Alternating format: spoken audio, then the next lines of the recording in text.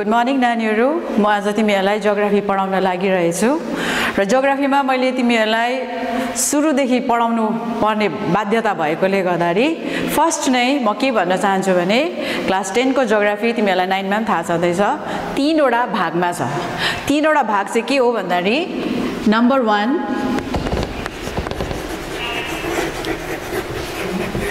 physical, number 2 is environment,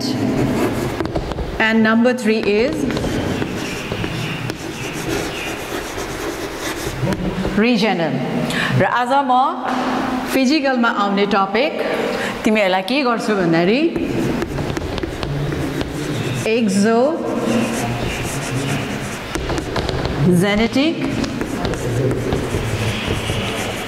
processes and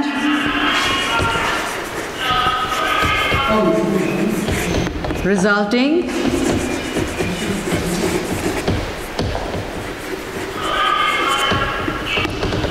landforms. र यो exogenetic processes यसमा चाहिँ के आउँछ भने सबैभन्दा पहिला सुरु पृथ्वीमा तिमीहरु सबैले थाहा छँदैछ अर्थ सरफेसमा चाहिँ कुनै पनि जमिन इभन छैन अनइभन छ दैट मीन्स अनइभन भन्नाले कतिपय भाग पहाड छ कतिपय भाग समभूमि छ प्लेन कतिपय भाग प्लेट्यूजहरु छ कतिपय भाग रिभर बेसिनहरु छ र त्यो जम्मै ल्यान्ड फर्म्सहरुको जुन चाहिँ प्रोसेस छ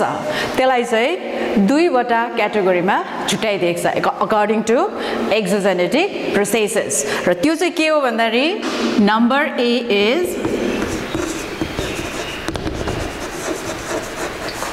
primary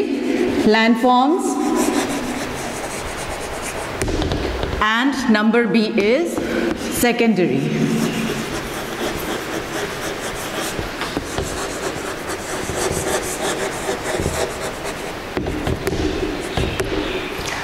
र प्राइमेरी र सेकेन्डरी मा डिफरेन्ट के छ भन्दाखेरि प्राइमेरी भन्नुबित्तिकै यो अलरेडी हाम्रोमा भइसकेको आज भन्दा हजार वर्ष मिलियन्स अफ इयर्स अगो जुन चाहिँ जमिन बनेको थियो त्यो चाहिँ भयो प्राइमेरी ल्यान्ड फर्म्स र त्यो ल्यान्ड फर्म्स चाहिँ डे बाइ डे के हुँदै गयो भन्दाखेरि थ्रु अर्थ सरफेसको टेम्परेचर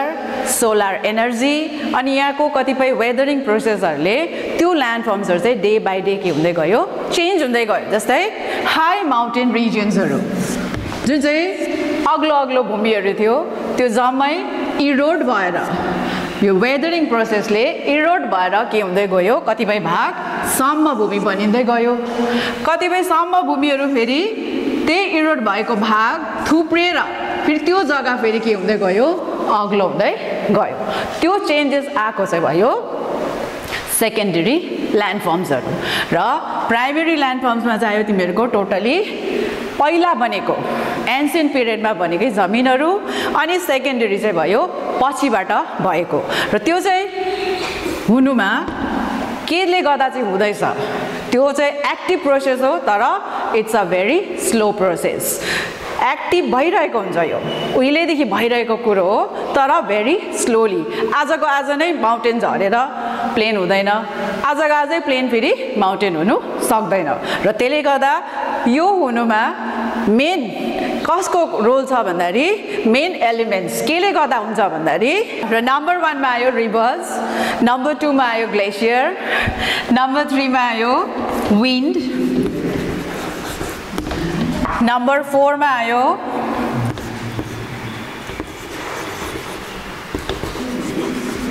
सी वेव एक्सेट्रा र यस्तै एलिमेन्ट्सहरुले गर्दा यो फ्याक्टर्सहरुले गर्दाखेरि चाहिँ प्राइमेरी ल्यान्ड फर्म्स चाहिँ change into secondary land firms र अब आयो सेकेन्डरी ल्यान्ड फर्म्स र सेकेन्डरी ल्यान्ड फर्म्स चाहिँ तीनवटा ग्रेडमा छुट्याइदिएको छ सेकेन्डरी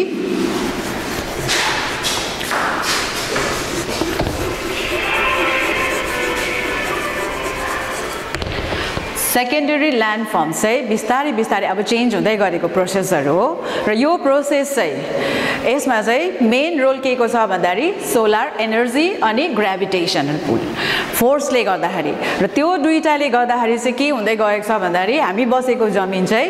ग्रेड हुँदै गएको छ एकैचोटि माउन्टेन प्लेन भएन मैले अघि पनि भनिहालेँ एकैचोटि प्लेन पनि माउन्टेन भएन र त्यसमा चाहिँ ग्रेडेसन भनेर सुरु भएको छ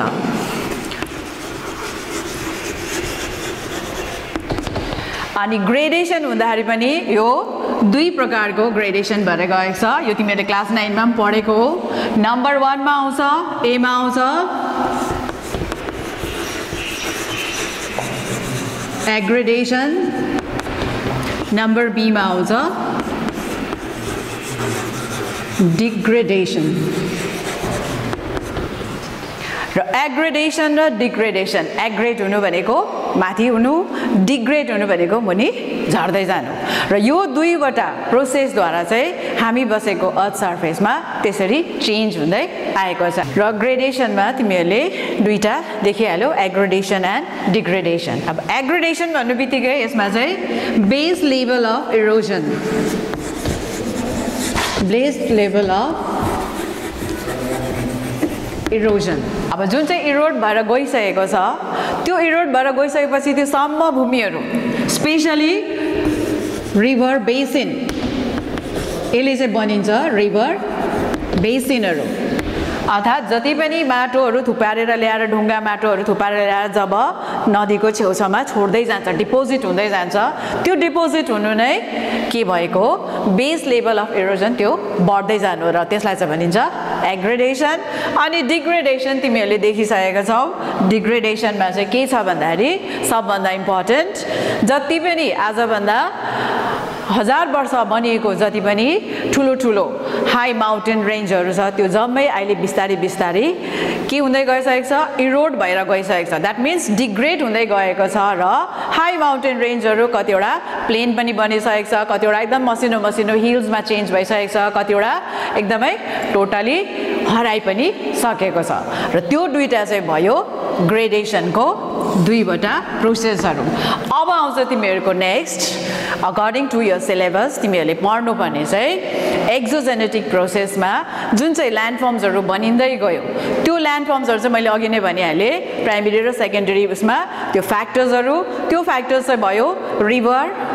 अनि ग्लेसियर र विन्ड र तिमीहरूको सिलेबस अनुसार चाहिँ यो तीनवटा तिमीहरूले पढ्नुपर्छ र म तिमीहरूलाई सुरु गर्न चाहन्छु अब रिभर र रिभरको सबभन्दा फर्स्टमा तिमीहरूले जान्नुपर्ने छ हाइड्रोलोजिकल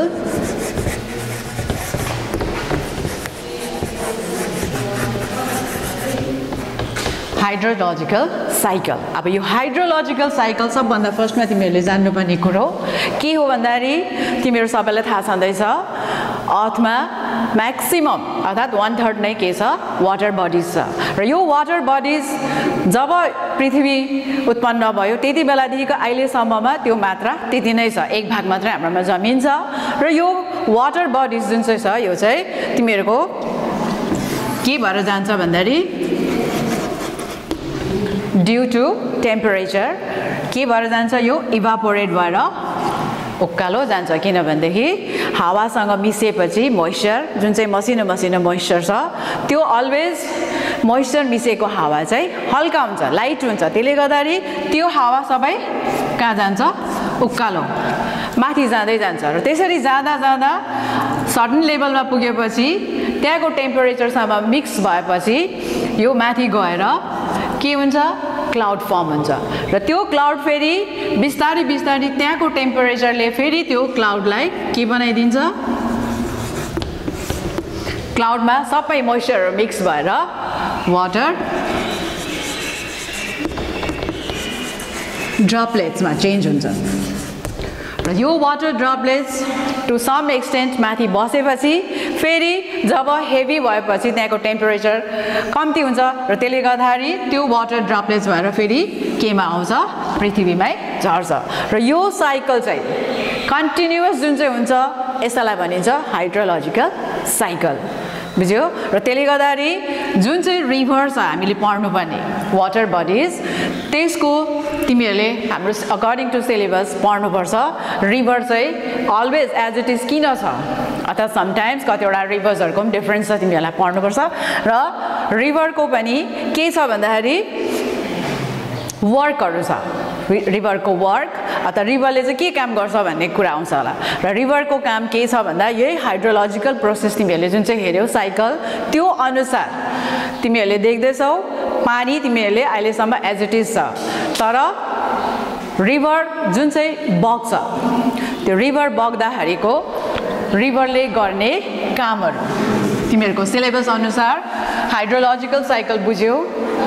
इभापोरेट भएर माथि जान्छ क्लाउड भएर फेरि त्यो तलै आउँछ द्याट मिन्स वाटर लेभल चाहिँ एज इट इज नै बसेको छ अब रिभरको मेन के छ भन्दाखेरि कुनै पनि मान्छे जसरी जन्म लिएर एकैचोटि मान्छे बुढो हुँदैन नानी भएर नानीदेखि युथमा आउँछ युथदेखि अलिकति उसमा आउँछ त्यहाँदेखि मात्रै बुढो हुन्छ त्यस्तै रिभर पनि सुरुमा सोर्स भनिन्छ रिभरको जहाँबाट सुरु हुन्छ त्यसलाई भनिन्छ सोर्स ओरिजिन यो चाहिँ अनि सोर्सदेखि जब सुरु हुन्छ त्यहाँदेखि बग्दै बग्दै गएर एन्डसम्ममा रिभर गएर अन्तमा कहाँ मिसिन्छ समुद्रमा मिसिन्छ र अन्तमा जहाँनिर गएर मिसिन्छ समुद्रमा त्योभन्दा मिसिनु भन्दाखेरि अगाडिको जुन चाहिँ स्टेज छ एन्ड जुन चाहिँ लास्ट छ मान्छेको जुन चाहिँ ओल्ड स्टेज भन्छ त्यस्तै रिभरको सोर्सदेखिको एन्ड चाहिँ आउँछ माउथ एन्डलाई चाहिँ भनिन्छ माउथ जहाँबाट सुरु हुन्छ ओरिजिन त्यसलाई भनिन्छ सोर्स जहाँ गएर एन्ड हुन्छ समुद्रमा जहाँ मिसिन्छ त्यसलाई चाहिँ भनिन्छ माउथ भनेर र यो रिभरको जुन चाहिँ प्रोसेस छ जुन प्रकारले बगेर जान्छ रिभर यसको 3 वटा स्टेज छ र 3 वटा स्टेजमा नम्बर ए मा आउँछ अप्पर कोर्स यसलाई प्राय नदीहरू माउन्टेन स्टेजबाट सुरु हुने गर्दाखेरि यसलाई माउन्टेन कोर्स पनि भनिन्छ माउन्टेन कोर्स अर्थात् यो चाहिँ भयो सोर्स त्यस पछाडि नम्बर बी मा आउँछ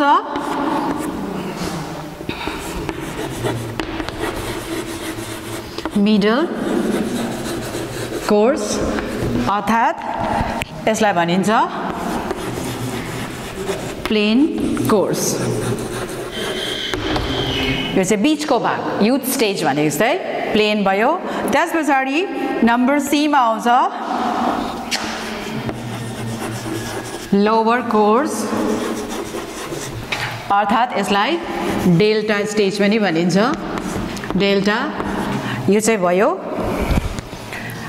लास्टको माउन्टेन कोर्स प्लेन कोर्स र यो चाहिँ भयो डेल्टा स्टेज डेल्टा लास्टको रिभर बेसिनमा आउने यो चाहिँ समुद्रमा मिल्ने बेलाको र 3 वटा स्टेज जब रिभरले क्रस गरेर जान्छ त्यति बेला यसको आफ्नो आफ्नो काम पनि गर्दै जान्छ जस्तै upper कोर्समा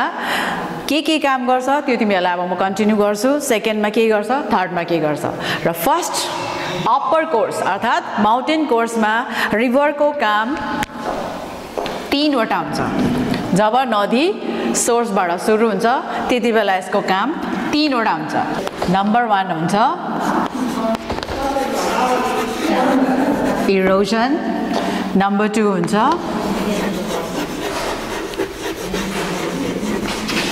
transportation and number 3 is deposition सबभन्दा फर्स्ट वर्क चाहिँ भयो इरोजन त्यस पछाडि त्यो इरोड भएको कुरोहरू जम्मै एक ठाउँदेखि अर्को ठाउँ जुन चाहिँ सोरिएर आउँछ त्यसलाई भनिन्छ ट्रान्सपोर्टेसन अनि ट्रान्सपोर्टेसन चाहिँ हुन्छ तिमीहरूको